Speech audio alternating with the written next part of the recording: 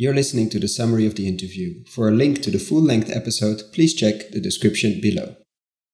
Disrupting the cow. This interview is about how factory farms, agriculture and land prices will be disrupted by precision fermentation. Welcome to another episode of Investing in Regenerative Agriculture, investing as if the planet mattered. A podcast show where I talk to the pioneers in the regenerative food and agriculture space to learn more on how to put our money to work to regenerate soil, people, local communities and ecosystems while making an appropriate and fair return. Why my focus on soil and regeneration? Because so many of the pressing issues we face today have their roots in how we treat our land, grow our food and what we eat. And it's time that we as investors, big and small, and consumers start paying much more attention to the dirt/soil underneath our feet. In March last year, we launched our Patreon community to make it easy for fans to support our work. And so many of you have joined as a member. We've launched different types of benefits, exclusive content, Q&A webinars with former guests, Ask Me Anything sessions, plus so much more to come in the future. For more information on the different tiers, benefits and how to become a member, check patreon.com/regenerative agriculture or find the link below. Thank you. Today I'm joined by Catherine Tubb of RethinkX, the lead author of Rethinking Food and Agriculture 2020-2030, the second domestication of plants and animals, the disruption of the cow and the collapse of the industrial livestock farming. Welcome, Catherine. Yeah, so our report looks at how technology is going to converge and basically become cheap enough and good enough to transform how we produce protein. So this report is really about a protein disruption driven by economics. And essentially, we're going to be able to produce these same proteins found today in livestock by a method we call precision fermentation. And by 2025, this technology will be able to compete cost-wise with bulk proteins. And this is the point where adoption is going to be able to tip and accelerate exponentially. And all that time costs are going to continue to improve. And ultimately, we see proteins as being 5 times cheaper by 2030 than existing animal proteins. And I guess the other point is not a single disruption, but multiple parallel disruptions across every single part of the cow, from the milk, the meat, the leather, the collagen. And these are all going to impact each other. And it doesn't depend on a kind of one-for-one substitution of the end product. This is an ingredient, business-to-business led disruption. Yeah, so the best example of this is really milk. So if you take milk from a cow, only 3.3% of it is the protein.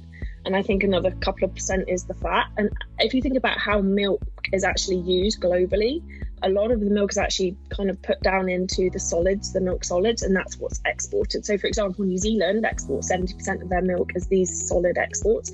If you can make that at the same cost anywhere in the world, that's going to completely obliterate New Zealand's export milk industry and therefore obliterate their dairy industry. And that's going to obviously have huge knock-on effects then. Once you take out the dairy industry, you take out kind of cheap meat, and that's going to increase prices in the meat, and then that's going to kind of drive investment and into the further kind of PF for precision fermentation for meat. Then that's going to kind of basically disrupt the whole cow. Particularly the cow industry is operating on very thin margins, as I'm sure people are aware. There's a lot of subsidies going on, so it's kind of very knife edge industry, and that makes it very kind of susceptible to disruption. And that's something we've looked at, as you mentioned, our previous report, and this is kind of our bread and butter. This is what we look at. We look at disruptions, technology driven disruption. So precision fermentation is when you take microbes and basically kind of program them to produce anything you want, and mainly proteins, right? So things like yeast, fungi, you'll be able to just program, just as we do, it's fermentation, just as you do to make beer or sugar or kimchi or ketchup or wine or yogurt. You're going to harness these microbes to be able to make any protein you want. And what does it use as feed? Because these microbes need to eat. So what do we need to feed them basically to create these proteins?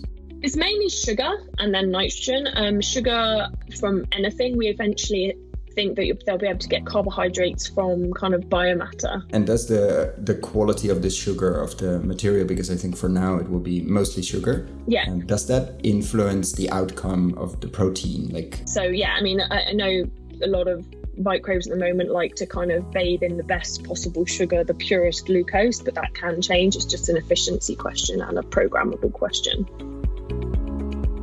And the big question on health, like what comes out of this process? I think we all know the incredible health issues of the industrial factory farming system, and what comes out of that, I don't think we can even call it meat.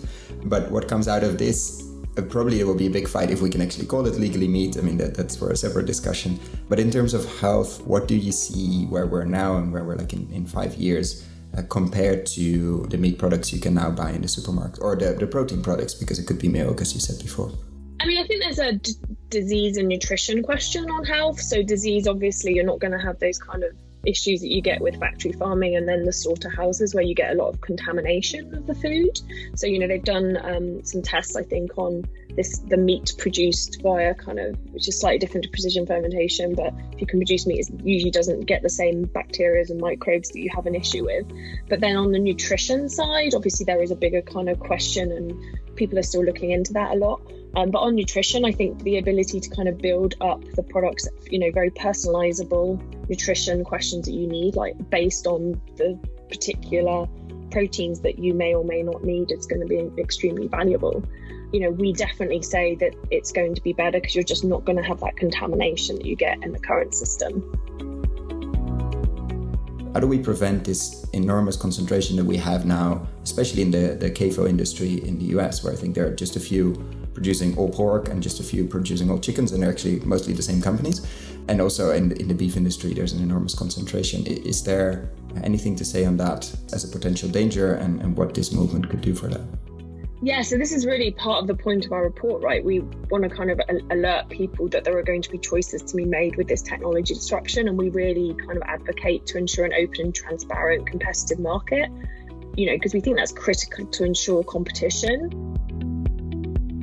You're basically unpacking the cow, or the products coming out of the cow, and taking obviously the most interesting ones first, and that's not the meat part. And I mean, another interesting example, which I probably find as a mother more than anyone, is the fact that the idea that for formula milk for babies, instead of using kind of cow proteins, you could use human proteins, right? Which might sound a little bit icky, I guess, in some ways, but if you had the choice, and everyone has a choice of how they feed their baby, but if you decided to feed them formula milk, would you prefer them to have formula milk with human proteins or cow proteins? You specifically looked at factory farms in the US. What does this mean for, let's say, the farmers and the workers in these industries?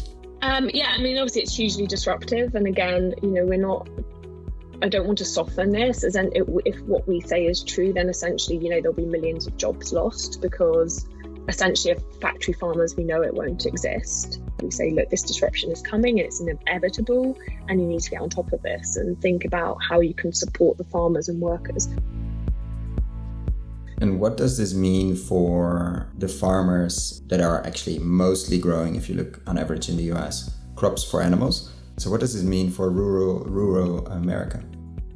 Yeah, there are huge impacts. I think we forecast something like almost 500 million acres of land will not be needed in the way that it is now to produce crops. So it's going to create these huge opportunities for farmers. Obviously there's massive impacts such as land values could be decimated, right? They're going to be disproportionately affected by this impact. Probably likely a rapid collapse in value, but which is something investors should take notice of, because a lot of their models are based actually on land always has, like, their real assets, they always have value. Exactly.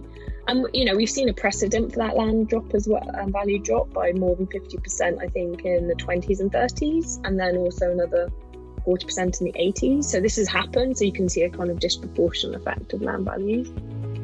You just listened to the summary of the interview. For the full-length interview, please find the link in the description below. If you found the Investing in Regenerative Agriculture and Food podcast valuable, there are a few simple ways you can use to support it. Number 1, rate and review the podcast on your podcast app. That's the best way for other listeners to find the podcast, and it only takes a few seconds. Number 2, share this podcast on social media or email it to your friends and colleagues. Number 3, if this podcast has been of value to you, and if you have the means, please join my Patreon community to help grow this platform and allow me to take it further. You can find all the details on patreon.com/regenerativeagriculture or in the description below. Thank you so much, and see you at the next podcast.